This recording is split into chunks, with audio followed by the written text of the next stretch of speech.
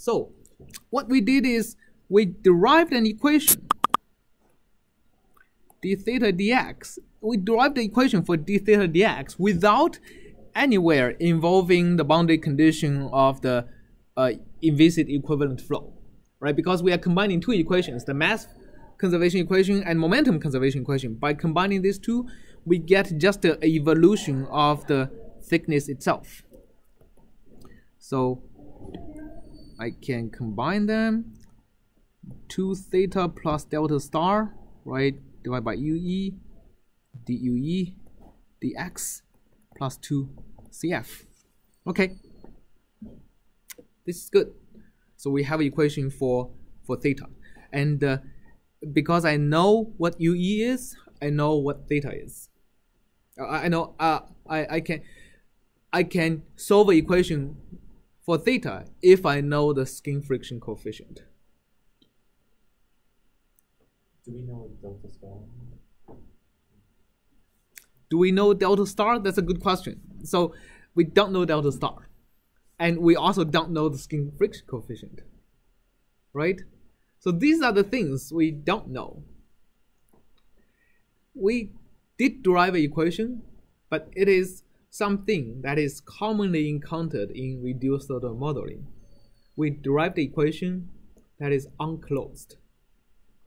So this is one of example is an unclosed equation, meaning that it has more variables than equations.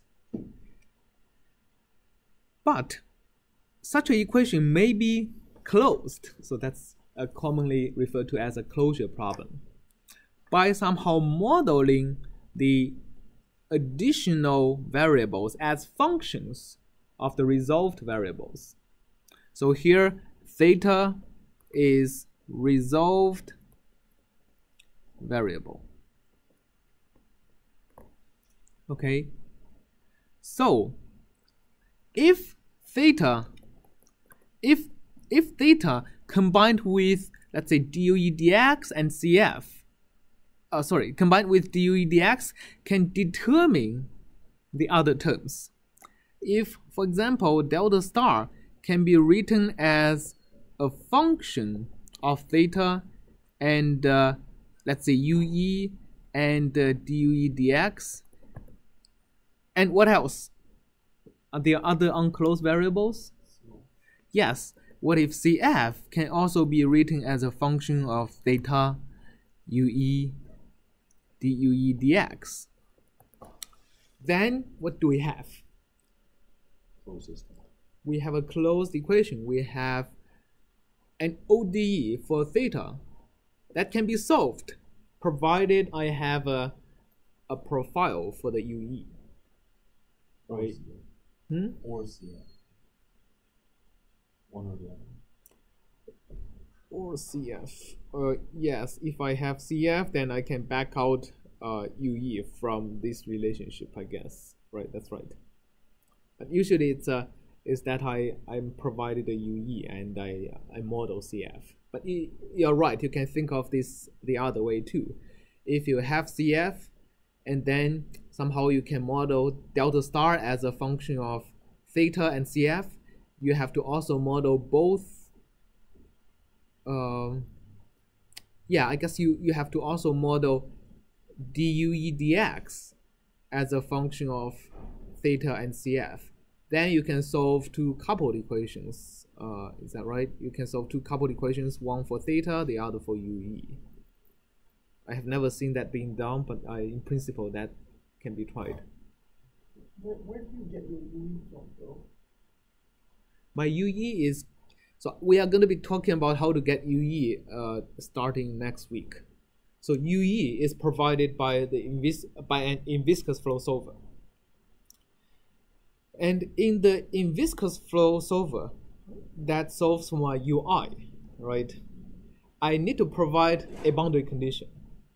And the InViscous flow solver usually takes a no flow through boundary condition, right? But in this case, in a no flow through boundary condition, it just means the wall normal velocity is equal to 0. Mathematically, the implicit flow solver is equally well defined if I tell the flow solver that I have a non-zero one normal velocity that is given. So in this case, remember we have the mass conservation equation that actually tells me what is Vi, right? It's equal to dm dx, or it is equal to a combination of these, right?